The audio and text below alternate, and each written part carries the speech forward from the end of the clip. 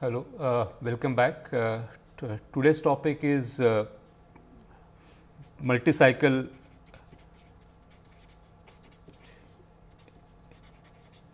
implementation of our scaled down version of MIPS processor, which we call MMIPS. Think of it as micro MIPS or mini MIPS. So, why multi-cycle?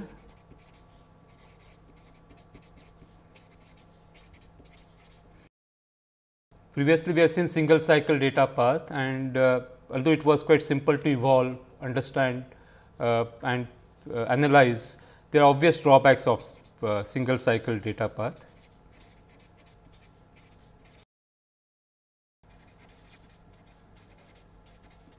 Single cycle data path implementation of MIPS.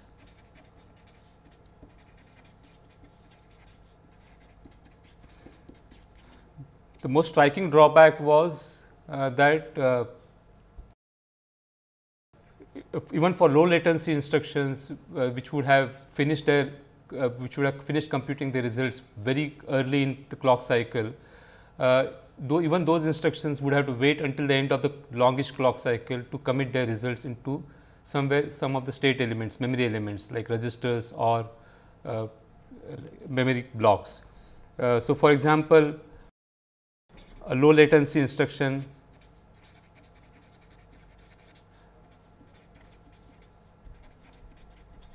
such as jump, unconditional jump. Okay. It would have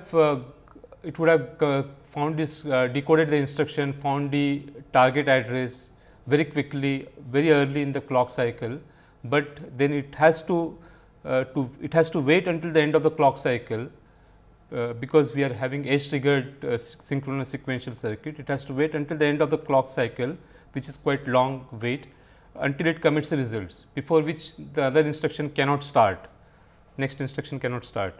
So, a low latency instruction would have computed the result,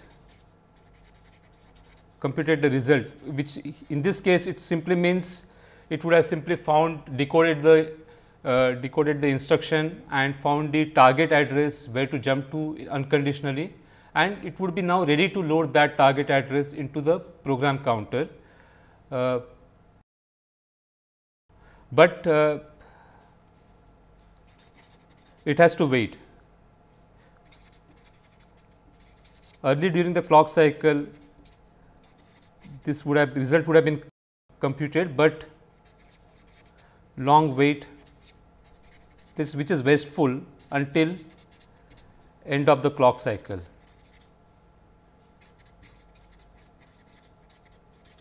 Okay. So, this is quite a waste of time.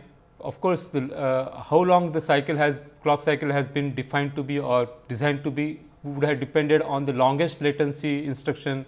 In the case of micro MIPS, we have seen that it would be the instruction load word, which has to kind of go through several phases, fetching the instruction, then decoding it, then computing the address of the memory from where to load from. For that, it would use the ALU, then accessing the memory block, and then after the memory block returns the data, committing the result into the appropriate register in the register file. So, this is the longest, apparently the longest running instruction, and the clock cycle would have been designed to be long enough for such a long running instruction.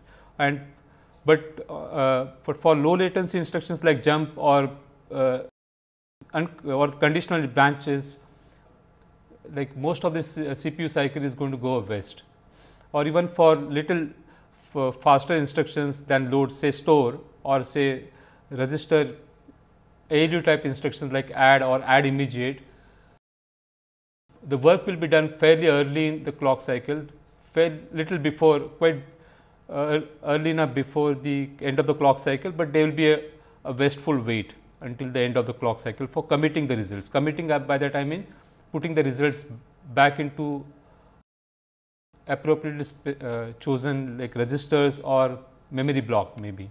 For example, store instruction would be committing the result into one of the specified locations in the memory block, data memory.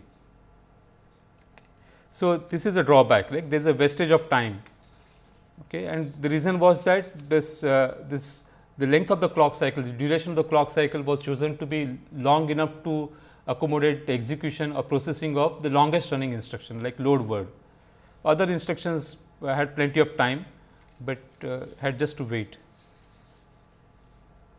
So,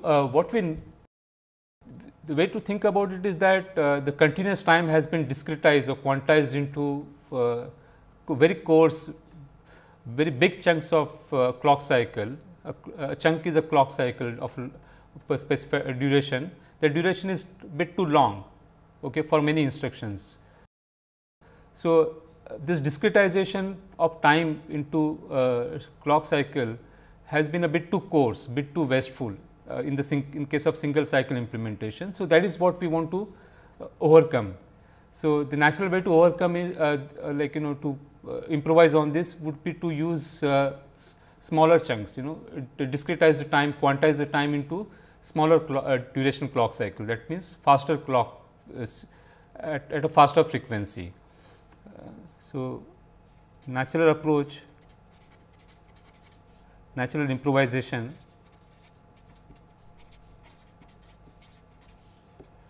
would be discretize time into smaller duration clock cycles.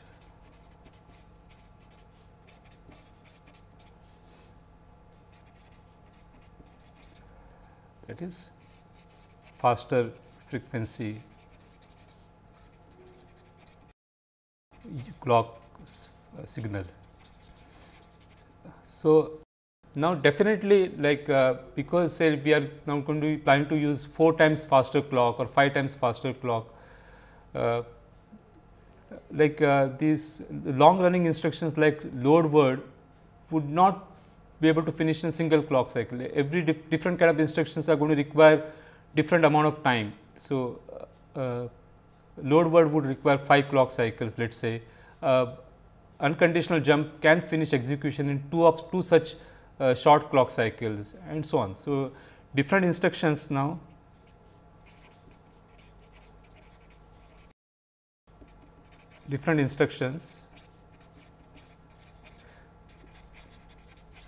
would require different number of clock cycles, may require different number of clock cycles, such short clock cycles.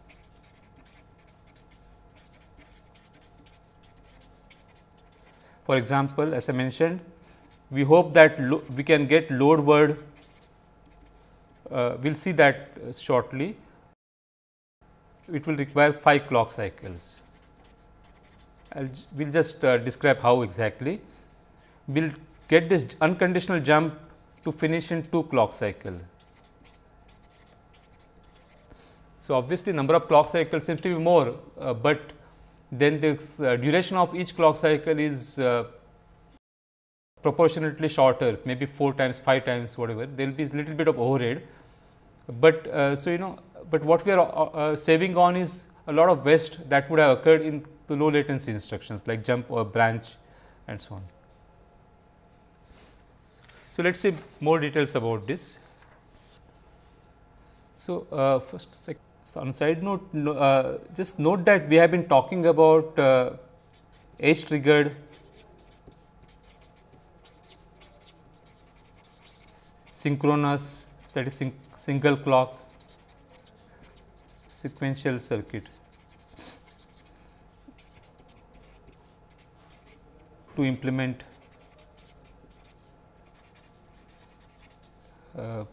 MMIPS. Okay.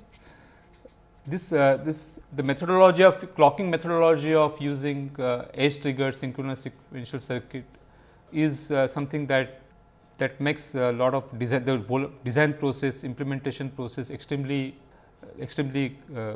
algorithmic and synthesis process efficient and easily analyzable, easily verifiable. So, there are a lot of advantages of this over the asynchronous methodology. So, we have kind of, without any further questions, we are going to assume that we are using edge triggered synchronous sequential circuit, and that is the reason we are talking in terms of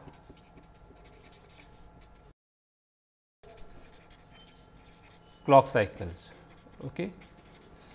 The time is discretized into multiple clock cycles.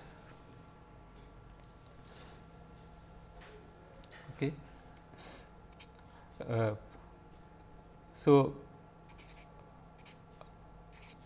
updates of the so called state of computation. So, this is a very I am using this notion very vaguely, the state of computation. The state of computation which is stored in the registers and memory blocks, that state of computation is getting updated only at end of the clock cycles,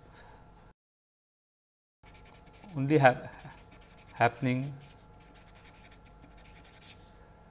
at the end of the clock cycle, because that is where the triggering edge is there, that is at the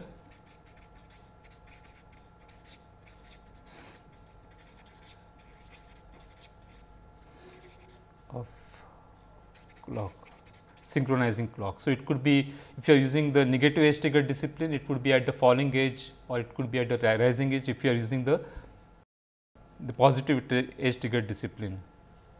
Okay.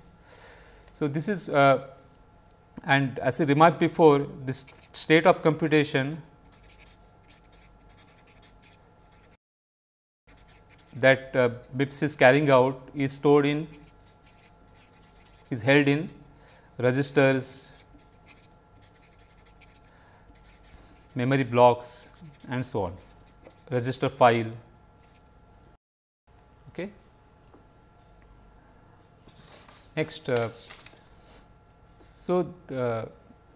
one of the things that we want to highlight through this case study of micro MIPS and multi-cycle implementation is that it is a very important example of the concept called FSM plus data path, FSM with data path, FSMD. Our multi-cycle implementation is going to be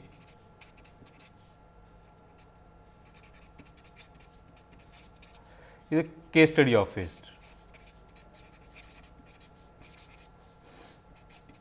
FSM plus data path. So, we will not very rigorously, very formally like highlight the FSM aspect of it, but we will very clearly see there is an FSM controlling the so called data path. Data path, as we remarked on, data path is a collection of data path components which process or route the data, and how the data is going to be processed, how the data is to be routed or stored or latched is controlled by a controller, and that controller is a typical good interesting example of an FSM. Overall, the whole computer itself is an FSM, of course, but then the concept of state means all that has been stored in the memory which might be relevant for future computation, that becomes the notion of state, which is a much bulkier notion of state. And so, one typically likes to think of the core notion of state and core state machine, core FSM, and the data processing part left to the data path part of the sequential circuit. So, the whole FSM plus data path can be regarded as a huge FSM, but that is impractical to study or impractical to analyze. So, this is the typical partition of a sequential circuit into a core controller and a core data path. So, that is what we will be emphasizing through this case study. So, so there is I will be using this notion or the terminology instruction cycle and instruction subcycle. Instruction cycle is the sequence of clock cycles required or during which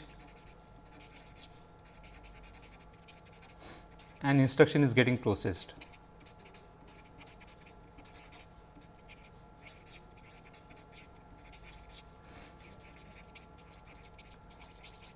And in case of the multi-cycle implementation, the instruction cycle will consist of a number of clock cycles, and each one of this clock cycle I will refer to it as instruction subcycle.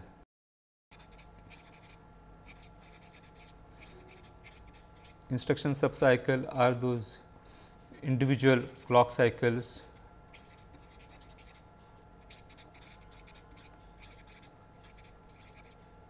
of instruction cycle. In this individual clock cycles, in this instruction subcycle, there will be something specific happening, So, that we have to clearly plan for, clearly define, and then what are the results of those sub operations, where are they archived, who is going to use them, that is what will be that architecture we will be designing in this lecture. Okay. So, what are these what is happening inside instruction during instruction subcycles? Let us use our intuitive understanding of CPU architectures from prior courses or something that you might have seen before, but let us recall. So, what is happening inside instruction subcycles? Sub operations, okay, some well defined sub operations, and as your natural guess would be, the sub operations would be like in this context fetch sub operation, decoding of instruction and reading the operands,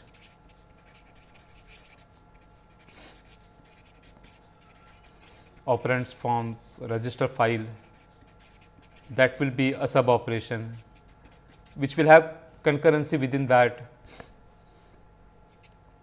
Next will be typically the arithmetic or logic execution for whatever reason. If it is an add instruction, then in this stage the operands which have been read in the previous stage would be added up and the result will be prepared and archived somewhere. In case of memory or load store instructions, this particular stage will be calculating the memory address. Following this, if needed, there will be a stage of memory access sub operation. Here memory is accessed for the data, whereas in the fetch case also memory is accessed, but that is accessed for the instruction. Following this, optionally, like in some cases or few instruction cycles, there will be a stage sub operation called write back. So, this is the stage where like certain kind of results are being stored back into registers. Okay. Yeah. So, it is a kind of commit stage. It is not that this is the only stage in which results get committed. The results might be getting committed in earlier stages also for different operations, but this is the most typical commitment stage, committing results. So, clearly not every instruction cycle would go through all the sub operations. Clearly, for example, if it is just a unconditional jump instruction, then it would go through fetch sub operation, it would also go through decoding sub operation. It may not make any sense to read anything out of the register file for that instruction, but yes, it will have to kind of break up the instruction and look at the target address, do some kind of the processing of that, get the extract the target address and then arrange to load it back into the program counter. That is the commitment part of unconditional jump, which must be happening in the second clock cycle, second sub operation itself. Since first clock cycle of unconditional jump, we will be doing the fetch sub operation. In the second clock cycle of the instruction cycle of unconditional jump, we will be doing the decoding, which will essentially be understanding that it is a jump instruction and it also extracting the target address, and that target address would be registered into the program counter. So, that is the commitment part, for which it may not need to wait for the write back special stage. In the second clock cycle itself, while decoding, extracting target address, at the end of that clock cycle, program counter can be updated. So, depends. So, this is our intuitive view of what sub operations are, and every one of them is going to require typically uniform similar amount of time. So, we have will be allocating one clock cycle for every such sub operation. So, in case of, like I said, in case of unconditional jump, the instruction cycle will consist of 2 clock cycles, 2 sub cycles for these 2 sub operations, fetch and decoding, and while decoding also at the end of decoding immediately committing in the same clock cycle. In case of some longer latency instructions like store word, the instruction cycle will go through all the 5 sub operations, and there will be 5 clock cycles required for that. That is how that is why we remarked earlier that in the multiple cycle we will hope to, or we will aim at doing something in 5 clock cycles, something in 2 clock cycles appropriately, making more efficient use of time, which is discretized in smaller quantas. So, that was an intuitive picture how we had already planned to break up instruction cycle into sub cycles, and each sub cycle will be doing approximately what. Yeah, so we can now think in terms of an FSM diagram. Let us see how to capture what we have been thinking about, what we have been analyzing about this. So, it is like we can regard this sub cycle, sub operations happening in different clock cycles as controlled by different states of the controller. So, there is a state called fetch, or I will abbreviate it by F. This is the state that CPU goes into when it starts execution, because it has to start fetching an instruction and then decoding it, executing it, optionally doing memory access, write back and so on. Now, after doing its work in the fetch states of the controller, this the state machine or what a controller would go into a state called where in which it would control the decode related operations, decode or reading the operands, or in some cases immediately after decoding putting the target address into the program counter. All this will be all such control signals will be generated in this state depending on the situation. So, what is the we are assuming that you already have some exposure to FSM. So, we know that you have an idea what we are designing this FSM for, not just for abstractly capturing the behavior of this the controller, but also to demarcate which control signals will be generated, which will be asserted, which will be deasserted in which state of this controller. So, during decode some control signals to the data path will be activated, some control signals will be deasserted, and based on that the data will flow appropriately or the data will be archived in appropriate place. Okay. After decode, okay, supposing it is a if it were the jump instruction, then after decode if the operation were jump, then after decode it would go back to the fetch state for getting the next instruction. Okay. So, if the input condition which is defined by the value of the signals that has been generated during the decode process, if that happens to be that indicates that it was jump instruction, then at the end after decode state the instruction cycle would be over and we will go back into the fetch state for the next instruction to start a next instruction cycle. If if operation or the instruction were not jump, okay, then we would definitely go into the state called EX of the controller. The controller now will think of itself being in the execute stage, wherein it will try to control how the ALU is to be used for arithmetic operations on behalf of say add instruction or add immediate instruction, or use ALU for like generating the memory addresses using the base register contents and the immediate offset.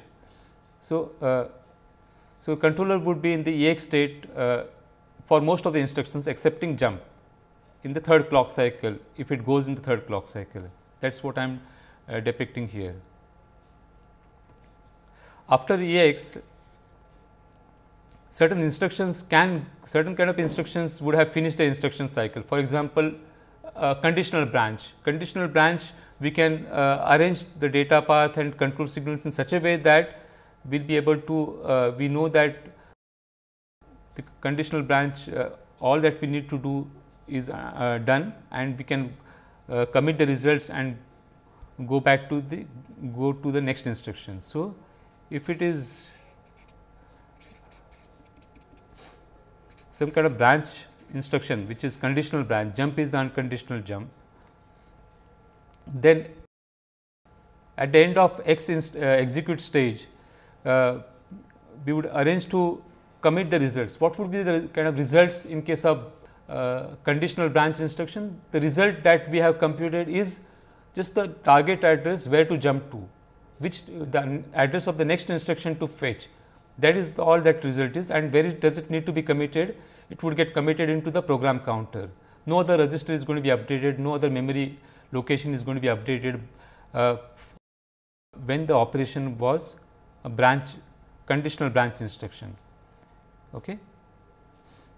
Because in the execute stage, it would like try to check whether the condition is true or not, whether the operands were equal to each other or not. In case of branch if equal to, in case of branch if not equal to or branch negative, it will check operand values and do comparison or whatever. So, that is what it would have done. In the prior clock cycle, in the decode phase itself, it would have prepared what should be the tentative target address. So, at the end of this 3 clock cycles of work, it would have got all the information to decide precisely where to jump to, either to jump to the next instruction itself or to jump to an instruction specified by the target address. Okay. So, this is how state transition would take place under some other situations. So, now if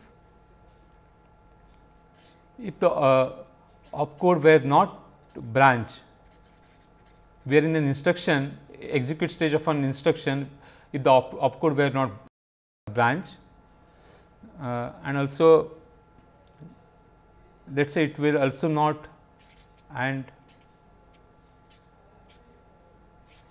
opcode were not load. No. Okay. After EX stage, where do we go? I think, yeah, sorry. If the opcode were not branch and if the opcode were ALU type, like add instruction or like add immediate and so on. If this were the situation that we found ourselves in, the controller found itself in, then it would go to what, like after completing the execution of ALU type instruction, which is done inside the ALU results are out. Where do we go? We go to the stage called write back, okay. This is where we will go, and in this state the results of ALU would be picked up and put in appropriate register, which is chosen by the instructions, some bits of the instruction, okay. And after write back, it will go to start the next instruction. Okay. So, this will happen if at the end of the EX state we have the opcode was the controller found that it was not a branch instruction, but it was an ALU kind of instruction, add instruction or set less than or whichever instruction which would have computed the results, and now which will be ready to write back the result into a register file, an appropriate register. Then the next state would be WB. Okay. So, this is how the state diagram is going to evolve. I am not giving the complete state diagram, it will be slightly more complicated than this. We still have to consider other situations, like we have looked at two possibilities out of EX state. If the opcode were branch, first of all we will be in the EX state only if opcode were not jump, it were not an unconditional jump. Okay. And if we are in the EX state, then there are possibilities like is it a branch instruction, in which case at the end of EX state we know that we will be committing the program counter with appropriate like address of the next instruction to execute, or and will be done, the instruction cycle will be over. If this opcode were not branch, but it were ALU, then we just have one stage to one more sub operation to take care of, that is write back. Okay. There is no memory access required in this kind of situation. So, we will have to modify this state machine further to handle other possibilities out of EX state. Those possibilities are if it were a load or a store memory kind of instruction. Let us see just to as an exercise how this FSM evolves. So, like we had this fetch state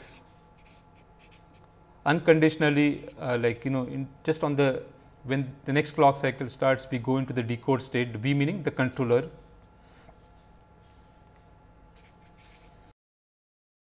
Then if it were jump instruction, then we know that the instruction cycle is over and we go back to the beginning of the next instruction cycle, that is starting with fetch instruction, fetch or sub operation. So, otherwise we go to EX stage, right, that is not jump. I am just using very loose notation, like assuming that you have familiarity with designing finite state machines from earlier course or from computer architecture, whatever you might have seen. And then there are under some condition, that is if it were branch instruction, conditional branch, the instruction cycle is over. If it were not branch, but but ALU type instruction, then all that remains to be done is write back and then the instruction cycle is over.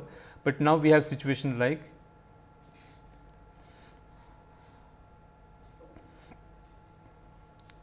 if neither branch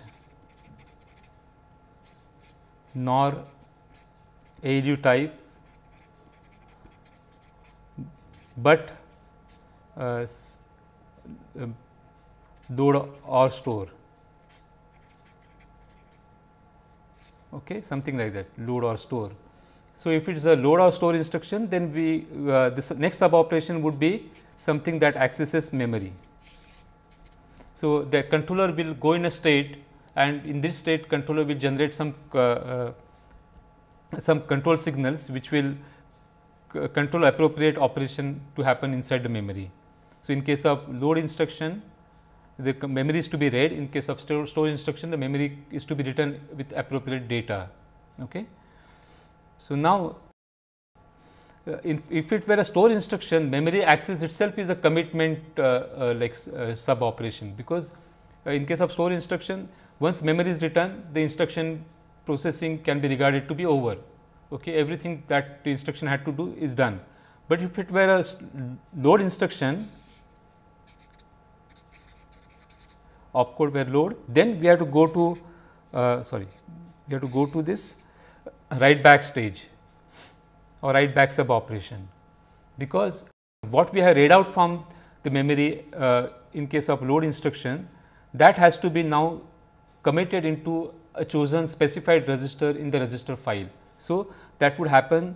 For that to happen, the controller will go into this state, write back state, from within which it will generate appropriate clock signals to like to instruct the register file to latch or to register the data that is coming from memory into a specified register. A specified register would be enabled, other registers would be disabled, and the data that is coming into from memory, data memory, would be put in that enabled register, okay, and so on. So, now you believe that we have a rough picture of what is happening inside this FSM. Okay. To complete the picture, we need to really specify how all the control signals are asserted or deasserted and when, whether they are move type outputs which depend purely on the state, or they are also based on the current inputs melee type outputs.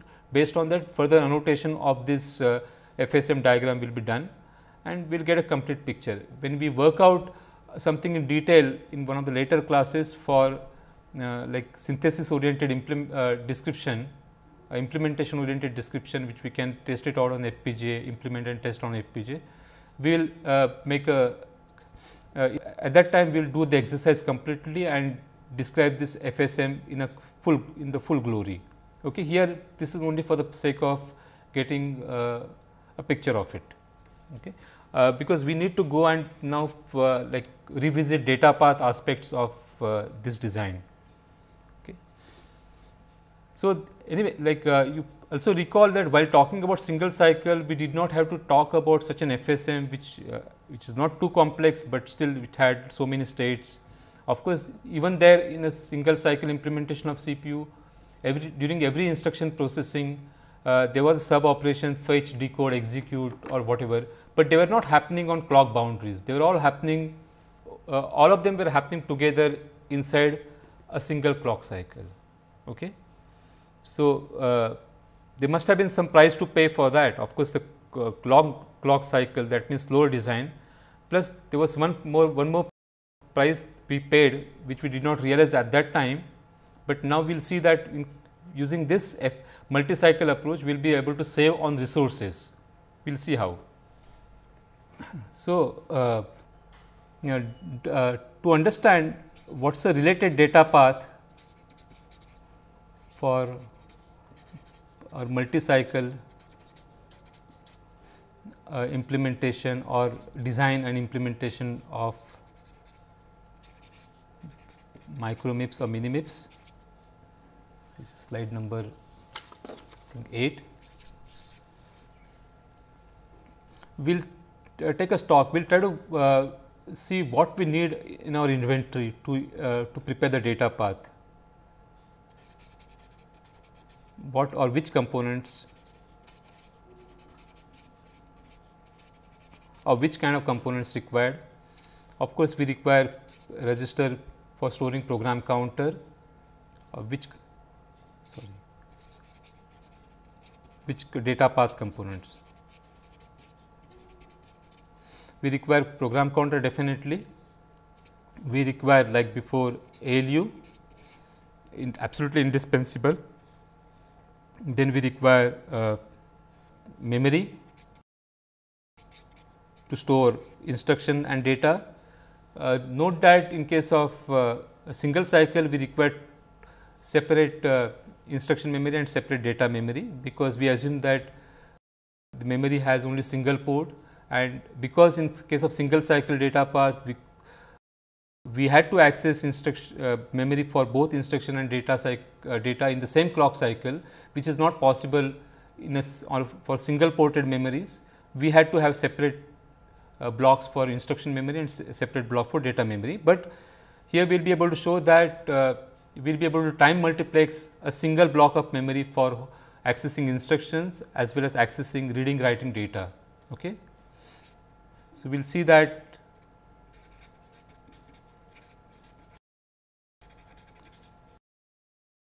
single memory for I and data. Okay. That is going to be one of the resource optimization which would be feasible because of multi-cycle approach. You probably already have an intuition about why, but yes, we will go through it anyway. What about the other things like data instruction memory, ALU, PC, register file, of course, which hosts 32 registers for our like to facilitate our instruction set architecture, where we could use as many as 32 registers. A file or a block of so many registers that stored in this so called register file, which is a standard data path component. What do we need more? Okay. We might like in the single cycle data path, we required several ALUs to do different things, like to compute PC plus 4, program counter value plus 4, to compute target address or branch instructions, or like typically we require the ALU for computing the memory addresses or the addresses of the ALU type instruction or the result of the ALU type instructions. So, multiple ALUs were used. Some of them were weak simple ALUs just used as adders, some of them were just maybe more simplified adders, customized adders, but they were ALU. You can regard them as like some data path components of the ALU type.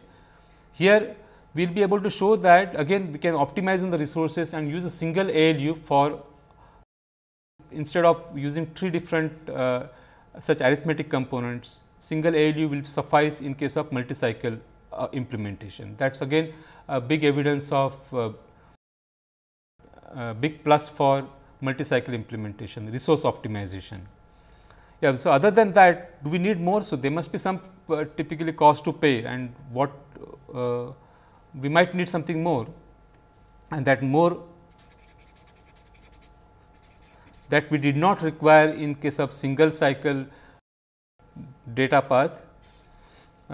This will require for storing or registering results of sub operations.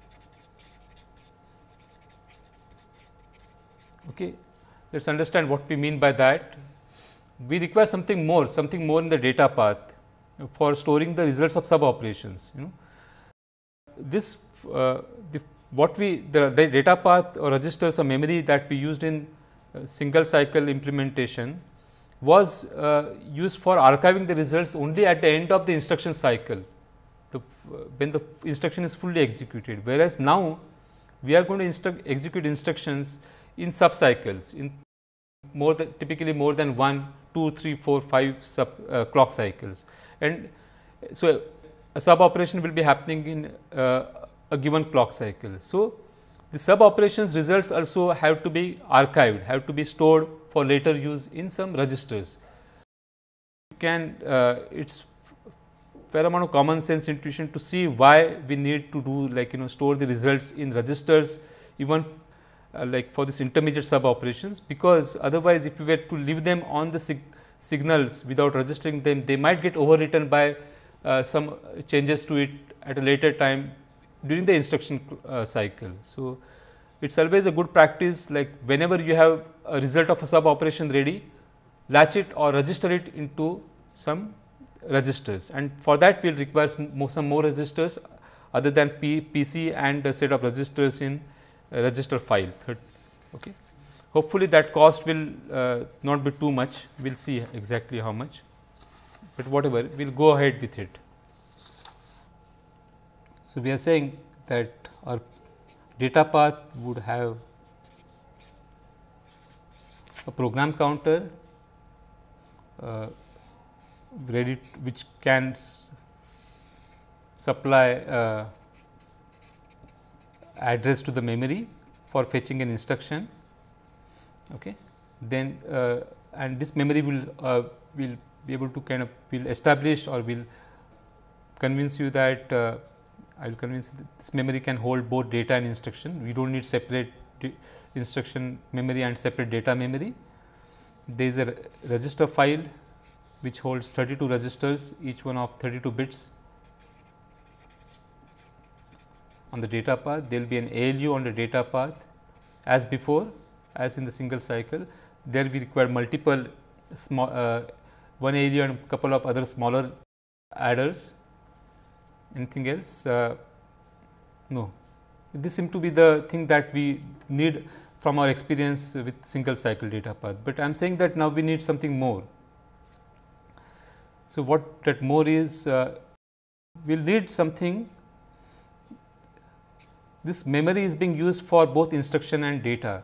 So, in certain clock cycle, this memory's output is going to be okay. The input, one of the input to the memory as an address is the contents of program counter. There is another possibility of supplying an address to memory, but this is one possibility. And when address comes from program counter, the interpretation of what comes out of memory is something that is an instruction, and that we will like to store it into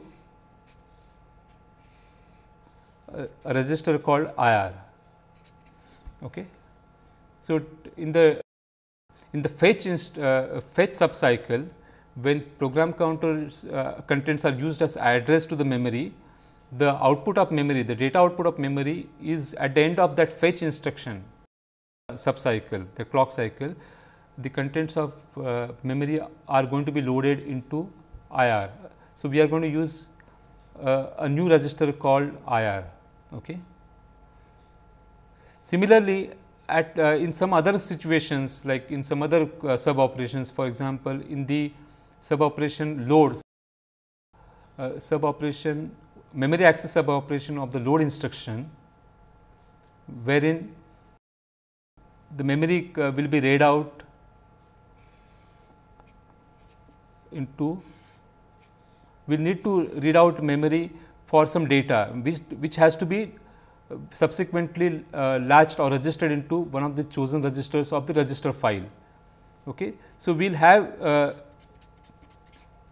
register called memory data register in addition to the other registers, other data path components. Okay.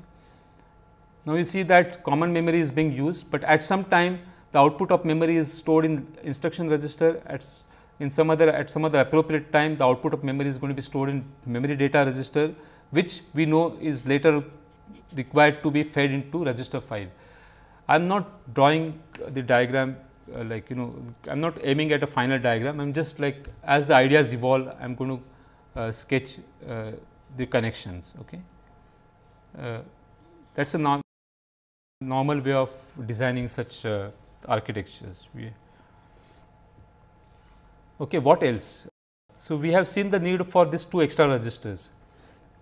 Similarly, you might kind of perceive that you would require this pair of 32-bit numbers which come out of register file, which are the two operands for say addition instruction. They are the results of the decode subcycle, wherein the register file is being read for operands, and for that also we will make use of, to store the contents being read out of the register file, we will use a pair of registers A and B, called A and B, so that the results of the decode sub operation are archived in this. Okay. Similarly, to store the results of an ALU or execute sub operation, we will take the output of ALU and put it in a register called ALU result, ALU res result. Okay. So, this is another one that we will use. Okay. Yeah, I mean, so just let us summarize it again. So, more registers, why and which ones?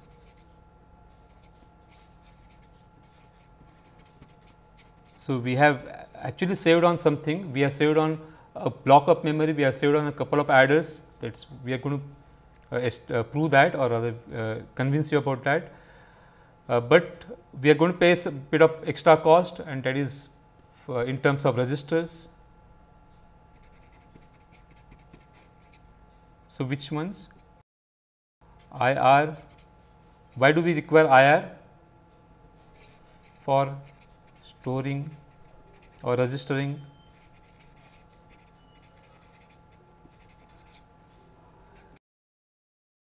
the result of which fetch subcycle.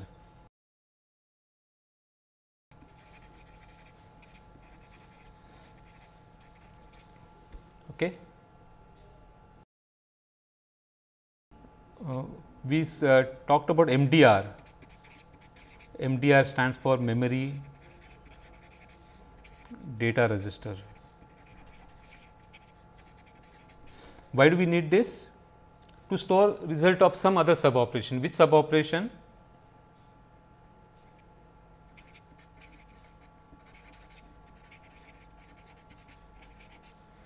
Sub operation of instruction subcycle, whatever. Sub operation, which one? Memory access.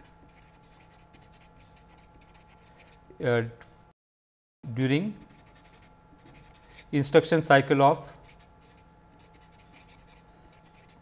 it is not that every register is required for every kind of operation.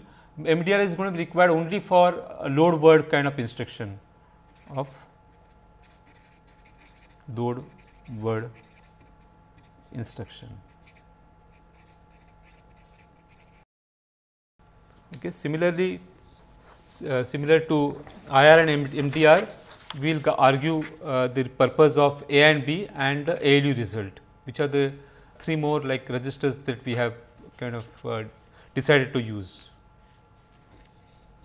Register A register and B register. Where were they coming? They were getting the data or input from the register file.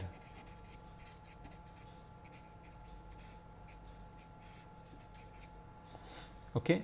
And the main purpose of them was to feed these values to the ALU inputs.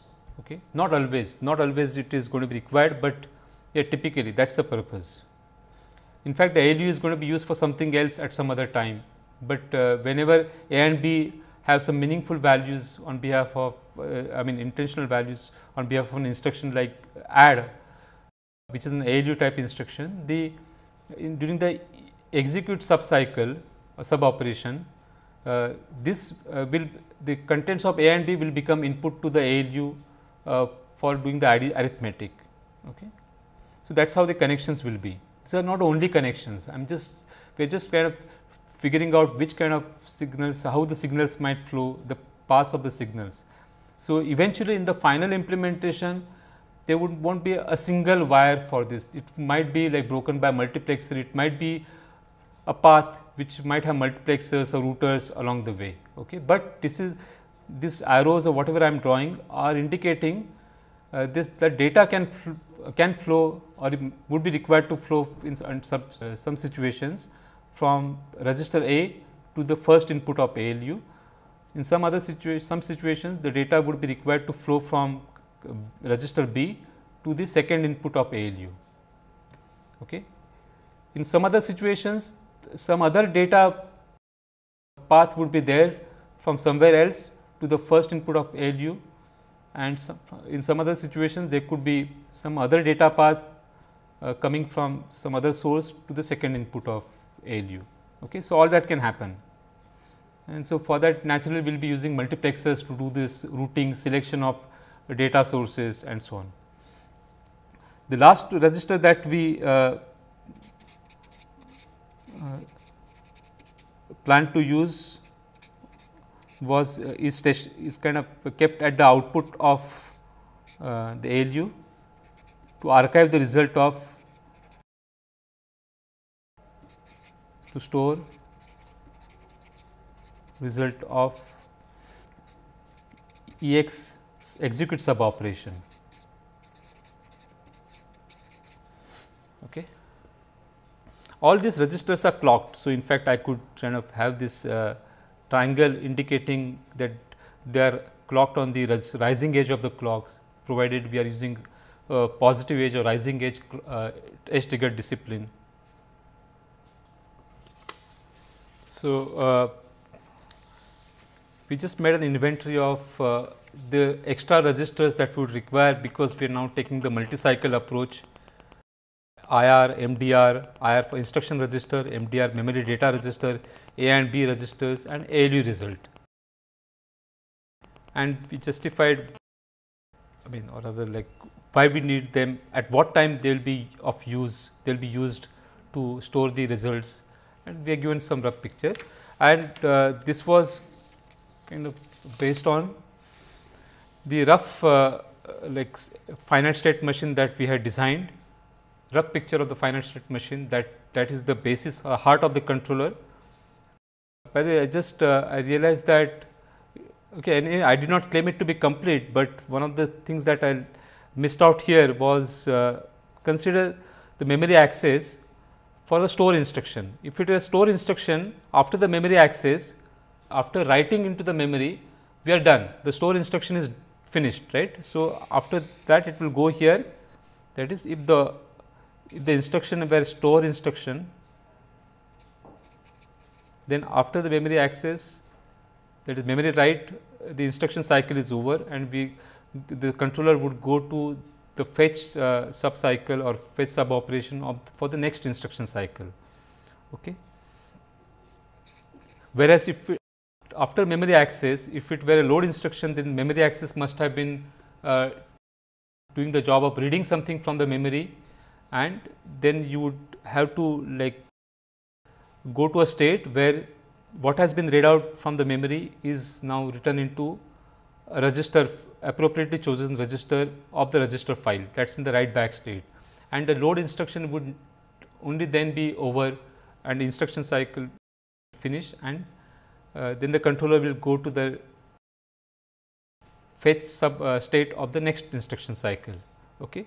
So, just looking at the load instruction cycle.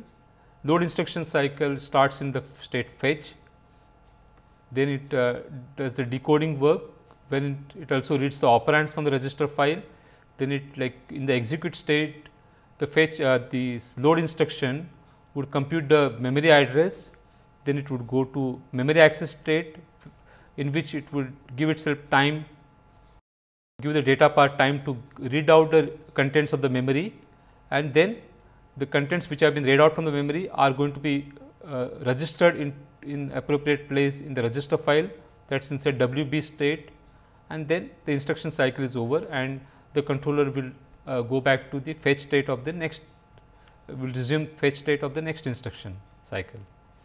Okay. In case of jump, sequence of states transitions is that from fetch you go to decode independent of any instruction, and if it were a jump unconditional jump instruction, in the decode state itself, the program counter would be modified. At the end of decode state, the program counter would have been modified with the target address that have been extracted out of the instruction which has been decoded.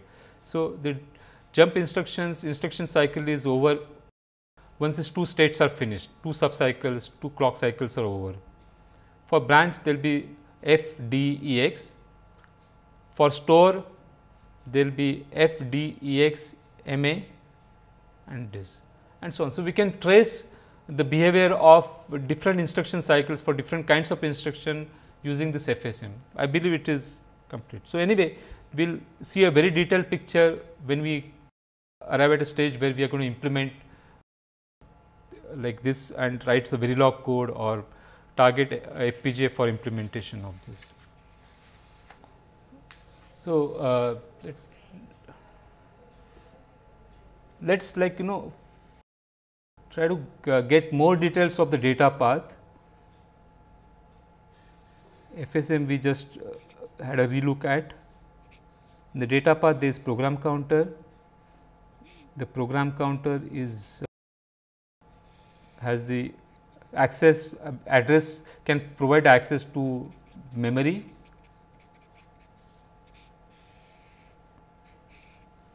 Okay.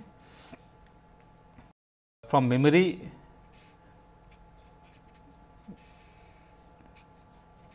we can fill up this contents of memory can be used to fill up this IR register. In which sub operation or which state this IR will be updated, that would be in the fetch state, whereas in some other state for some other instruction this MDR, okay, memory data register is going to be used for registering the contents of memory. Which state? It would be the memory access state of a load instruction, and for all other instructions which are not of that kind, load or its variants, this will be of no use. It will not be having any meaningful purpose, but it has to be there because in some situations it is required. So, we can't help it. Then there is a register file.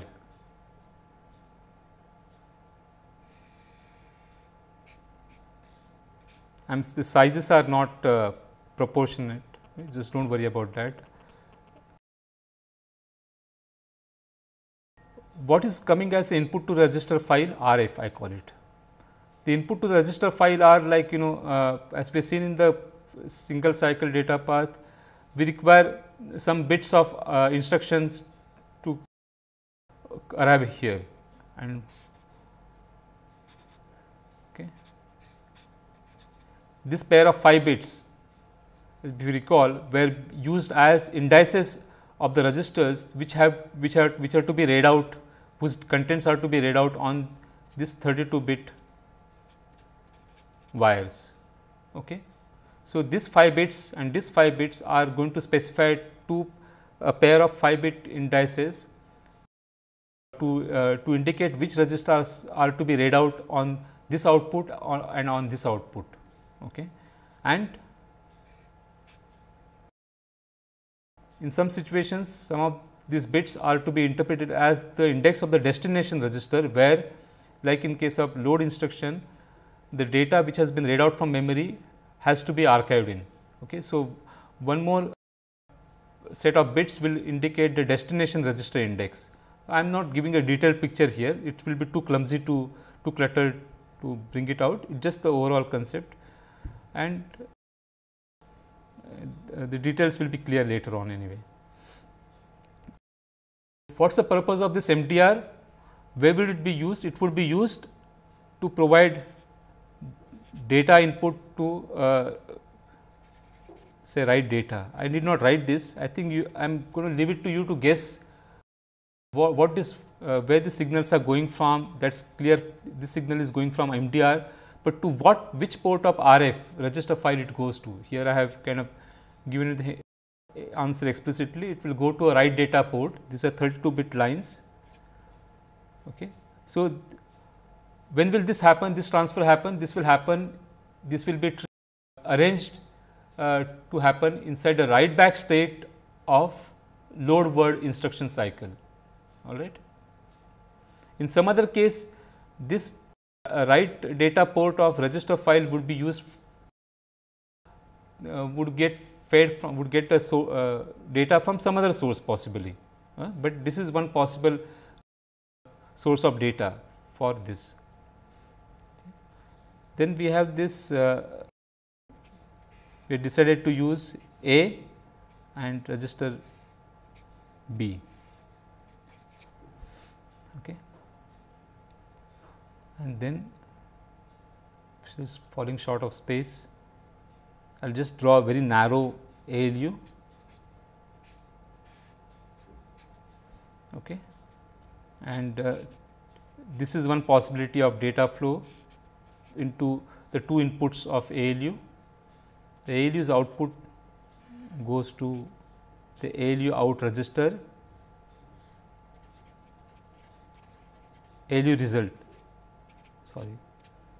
Okay. This is ALU result. Okay. And we will be wondering where the output of this register go. We will come to that. Just think of it as a hint, it is to go somewhere else in more than one place maybe. Yeah. So, PC has to get input from somewhere, right, from where. What is the input to PC? The updated program counter value, and it is always the result of like it is it can come from couple of sources. For example, it can come out from ALU's output, or it can come out from instruction register itself. Okay. So, can we try and work out the picture of where this can come from? At least one possibility. So, typically what is getting loaded into PC program counter? PC plus 4, and where is that PC plus 4 available? It is going to be available at the output of ALU. Okay. And how is that PC plus 4 generated? To generate PC plus 4 through the ALU, we will have to feed this program counter's output. We will have to arrange to feed it as one possible source of ALU's first input, and we will have to feed like number 4 here at the second input. So, PC plus 4 under some situation, this will become the output to the first port of ALU, this will become the this will become the input to the first port of ALU, this will become the input to the second port of ALU. PC plus 4 will be computed, will be available here, and in the same clock cycle we want to arrange to take this output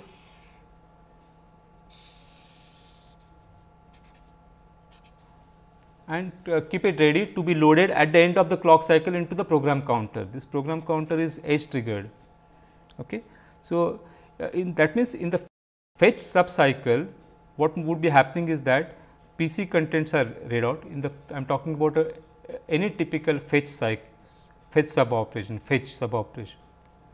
Okay. In the fetch sub operation, the contents of PC are being provided as register to memory element, block, and the output of memory block are fed to this instruction register. At the end of the clock cycle for fetch, the instruction register is going to be going to get updated with the contents of memory. So, the instruction register will henceforth contain that particular instruction which was at this address. Furthermore, during the fetch clock cycle, this program counter will be also fed to ALU as the first input, and the second input to the ALU would be fed as this number 4, constant 4 will be fed to it. So, PC plus 4 will be computed, and the ALU will be configured as an adder. So, PC plus 4 will be available here, and that is brought back here. Note that I am not bringing this back from the ALU result register. It is before it gets latched into the register, I am taking it directly. So, this is all happening in the single clock cycle from this register through the combinational ALU back to this register, or and also like through this from this register to the memory and asynchronous read and writing into this register. So, there are these two flip flop to flip flop kind of paths, state element to state element paths. Okay. Here and this. So, this kind of data flow is happening during the fetch sub cycle of any instruction cycle. Okay. So, please make a note that this is going PC plus 4 is coming from here, not from here.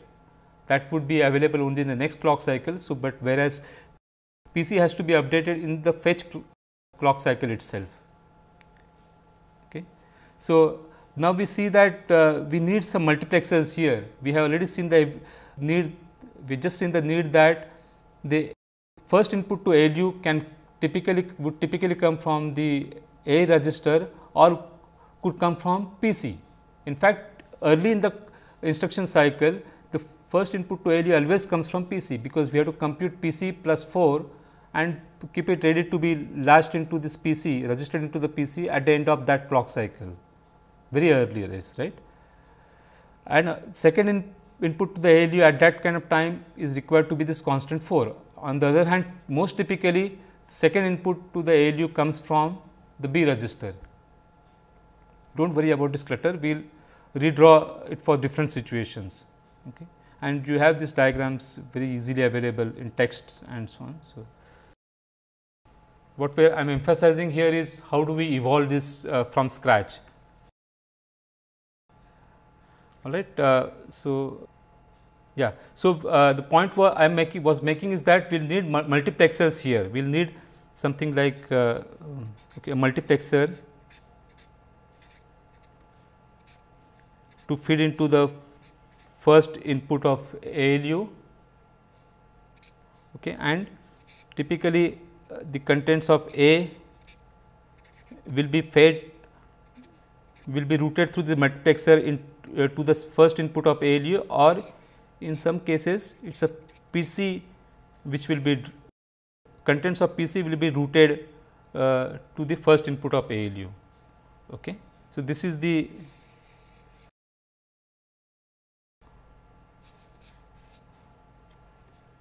what I have drawn here is a kind of blown up version of this picture. Okay. Clear? Just stare at it for a while. Okay. So, need for multiplexers on data path. So, that is now clear. We will need more and more of these multiplexers. We need a multiplexer here because there are two possibilities. Either the second input will get either the data from B register or will get that constant 4 in some other situation, in some other clock cycle, right. So, provision has to be there. In appropriate clock cycles, the multiplexer will route appropriate input to its output. That is a router. Okay. Yeah. What else can we add to this diagram? Yeah, let us look at some other kind of signals. We are curious about what is happening.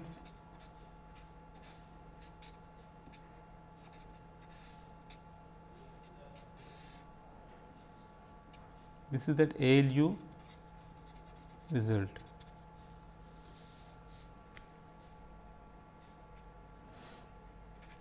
And we have kind of tentatively drawn that the output of this ALU result register is going to be required somewhere else. Where? ALU result would be required in case of instruction like add. This is reg file and this is that write port, to which typically sometimes not typically, sometimes MDR will be feeding to it, but at some other in some other situations it will be the result of ALU that is to be written into the appropriate register of this register file. Okay. So, this data flow required for WB of which instruction? Write back of say add instruction.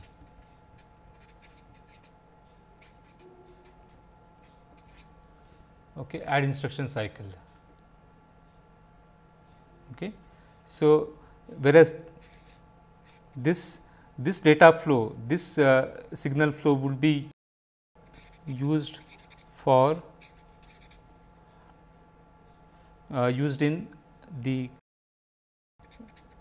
WB state or WB state of load word instruction, whatever the mnemonic for that is. Okay. Load the instruction cycle of that. All right. So, again a mux is required, a mux required. Okay. So, that shows the need for something like this. So, we have been kind of trying to evolve the data path architecture of multi-cycle CPU, and we made an inventory of what data path components we require. We realized that since it is going to be done in terms of sub operations at different clock cycles, we are going to require some more registers like IR, MDR, AB, and there will be signals flowing like in certain from certain sources to certain destinations. So, that we have also tried to capture. Most of it, most of the data path we have kind of figured out in this figure as well, and in addition with this figure, there are still couple of details left, couple of data flow, signal flow wires left here. You can think over it on your own as an exercise. We will anyway complete it in the next when I resume. So, fortunately, this multi-cycle data path is not, in fact, it is slightly tidier than the single cycle data path that you would see. Okay. So, just that it is not fitting in too well here. We will get a well designed figure and show you all of it, but what we have done so far is to show you the evolution of it, how the thought process behind designing such a multi-cycle data path. I hope it has been okay.